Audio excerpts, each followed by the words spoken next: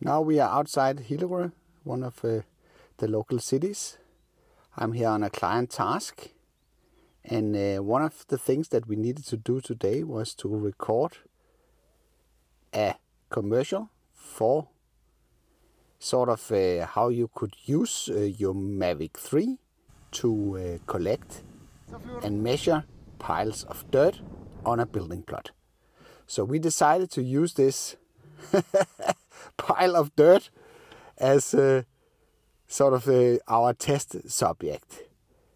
So we have done some recordings now, and prior today it was not looking very good. As you can see, it's still very wet on the ground. So it was very doubtful if I could actually record anything during the day when we arrived here on location. But we managed to capture everything. So what I'm doing right now is I'm shooting some additional B-roll that needs to go in and be part of the video. And let's just fly down here. You can see this is a new structure. It's like a super sygehus. What is this called in English? Where you treat people that are ill. Hospital. Yeah, super hospital. That's a super structure. Let's just try and go up here. I can show you. Go up to 120 meters here in this area. So this is the new superstructure. Very ambitious building project. Just circle it a little bit. You can see it's misty and foggy today.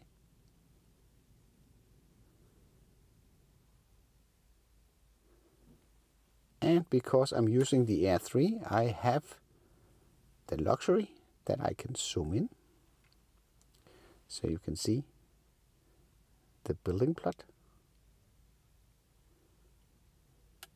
It's amazing how much you can zoom in with this. It's a factor 3, but it still surprises me every time. And I don't know why I keep getting this error message, because I am allowed to fly at 120 meters here. So let's just fly a little bit backward here. The good thing about this 3 times magnification is that it's optical, so you're basically not deteriorating the quality, even though we are recording in the 4K. What we can do now is we can put the structure in the center, and then we can do like a manual point of interest.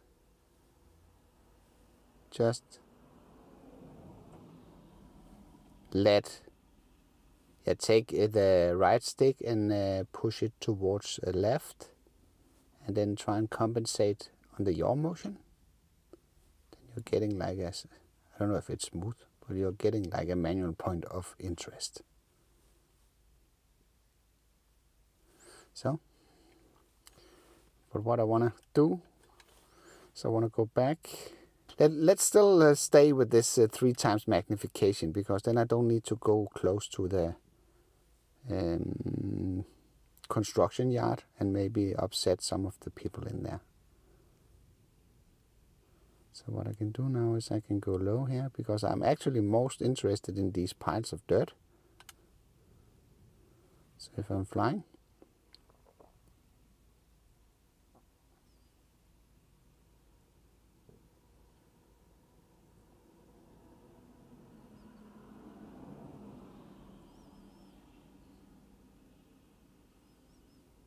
I think this will be interesting. I'm really looking forward to show you the final video once that is done. Unfortunately, it's in Danish, so I think you will not be able to understand it, but at least some of you won't.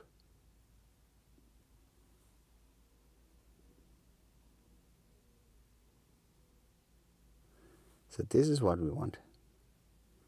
We want this building plot. And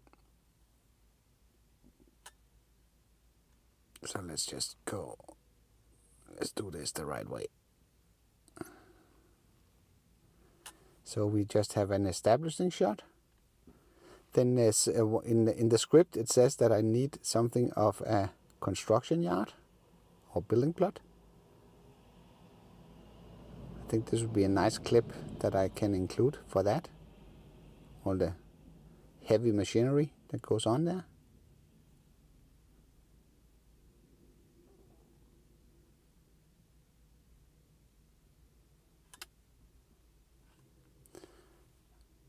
And I can do it backwards, just to make sure that I have. So what I can do now is I can actually go up. So I do like a droney when I back off. Yeah. So look at that. That looks nice. So I get like a revealing shot. So these are basically the shots that I'm using when I'm flying around here. So it's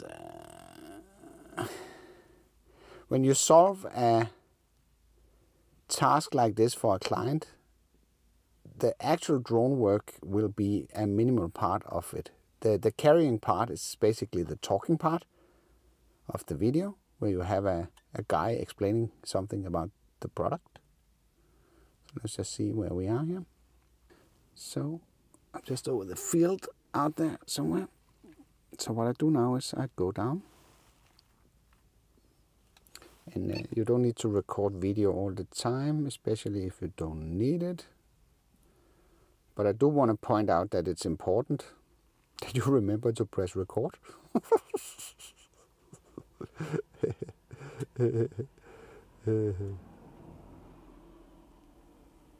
So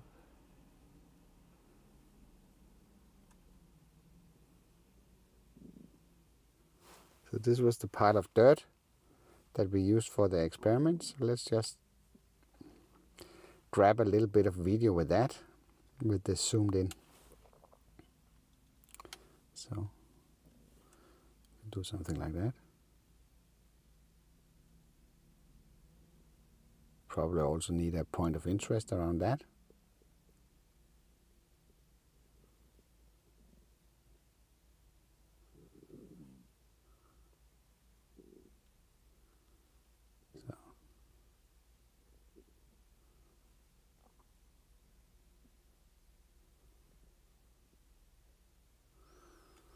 I heard an interesting concept the other day, and that is called not the rule of third, because you all probably already heard about that, and you can see it already visible on the screen. That's these 9 equally sized squares that you have, where you're trying to put stuff into intersections to make it look nicer and more appealing to the eye. But this guy, he was talking about something called so this is a simple panning motion.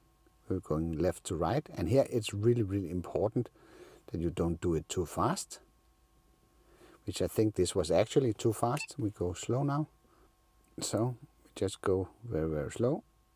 But it was basically, he called it the rule of 3. Maybe that's, I don't know. Maybe you know what it is, but when I watched the video, I was really keen to get this sort of rule, because this is basically the philosophy that you need to do 3 recordings of every scene that you do. So let's say that this was 1. Then I can do one where I go out here and I'm really, really zoomed out. So I can do one here. So the idea is that you get 3 angles basically for each scene that you are recording, because that will give you a ton of headroom in post.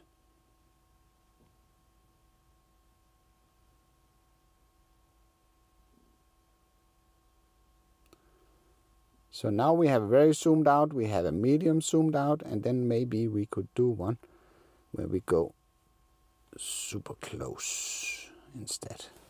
So now we can put a normal mode. And maybe we can go lower so it's not everything the same.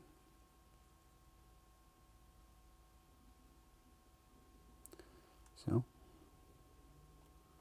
something like this, and maybe we can even switch it into factor 3, yeah. So we have something here with a little bit of a parallax. Again, we need to do this very, very soft, or very slow. Otherwise it would look horrible. I have mounted an ND filter on the drone. I have an ND8 today. So now we're flying this way, and luckily we have protection on the drone. Collision detection. Because you can very, very easily, even though I can see the drone from here, it's very, very easy to fuck things up, because when you use the 3 times magnification,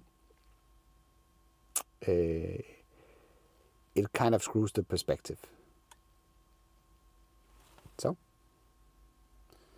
that was the rule of 3, which is different than the rule of 3rd. Again, this is something that's just recommended. And there's basically 2 things I want to do now. Is I want to do like a complete circle around the pile of dirt. And I want to cheat. I do that sometimes. That's for sure. So now, right now I mark the pile. I don't know if it can do that. No, it can't. So what we can do now is we can just fly the thing manually. I think we do that. That's better. We need to take away this part.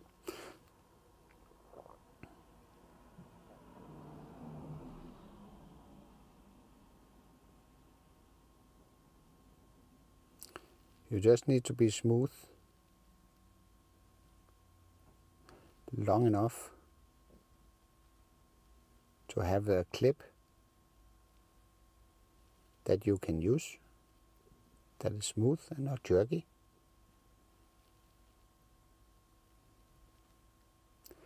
It takes a bit of a practice. Again, now I'm taking the right stick and I pull that to the right, and then the left stick is pushed towards the left to yaw the drone to compensate for the sideways movement. And that is what produces a manual point of interest. And this is actually to emphasize the importance that you can do this. As you saw, it's not easy to get it done automatically.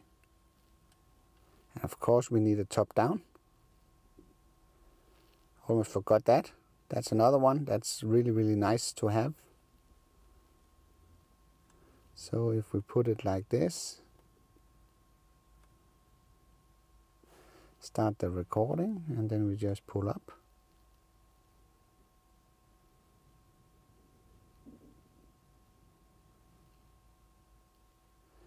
And what I don't like is I don't like the roads are not being perpendicular to the recordings, so we can just repeat it. And maybe just move the drone a little bit down here, so we have the pile of dirt in the center.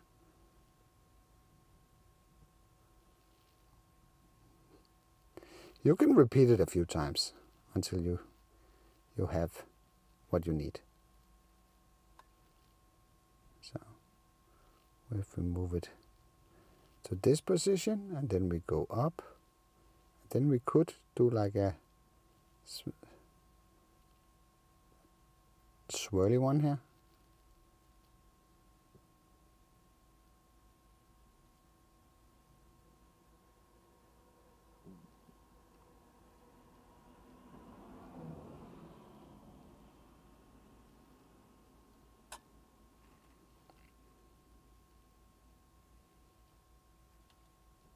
That was the reason. It was not a complete 100% top down. So now we'll go down. So at the same time I'm pulling the left stick down. And I'm pulling it a little bit left so it turns clockwise. This is kind of a cool thing. I can repeat it going up. And I can do the same thing.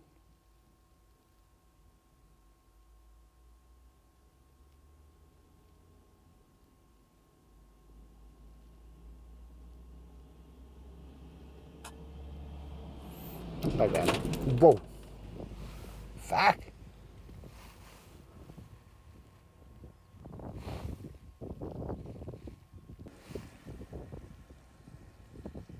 Where's you, motherfucker? Slamming dirt onto my car. I'll chase you.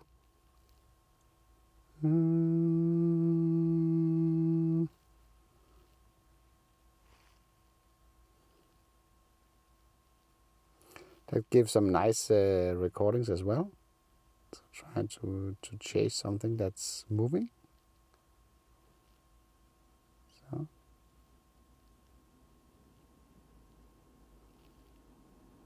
I don't think I'm fast enough to go on the side. Maybe I am. And now I need to go back. There's a lot more recordings here than I need for the project, but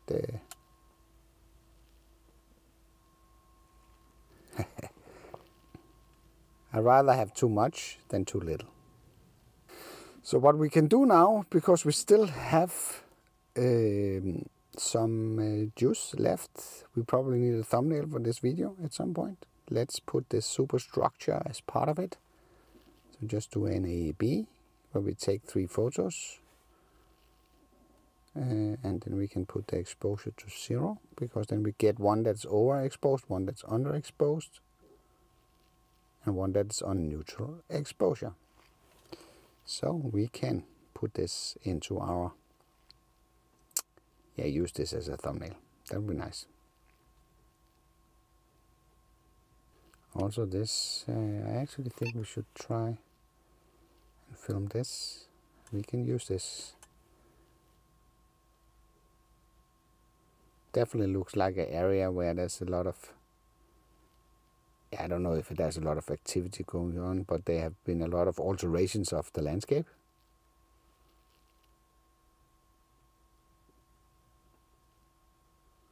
Yeah. And we can chase this car on the way back.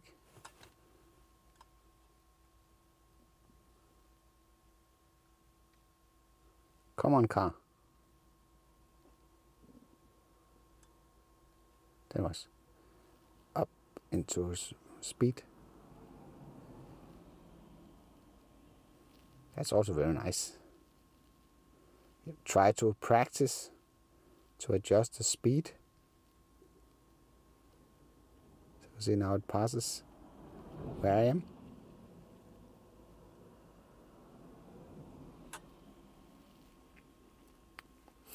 All right, I think I have everything that I need to complete my edit.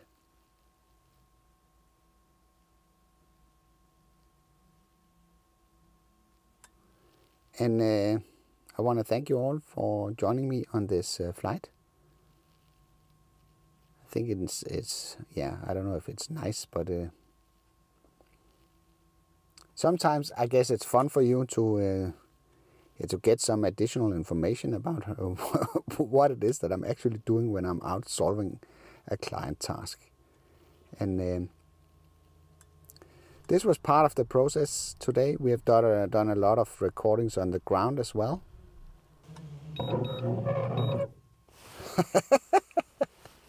So I hope you liked this video. If you did, then feel free to give it a like. If you didn't like it, feel free to press that dislike button twice. Thank you for watching, and I'll be seeing you around.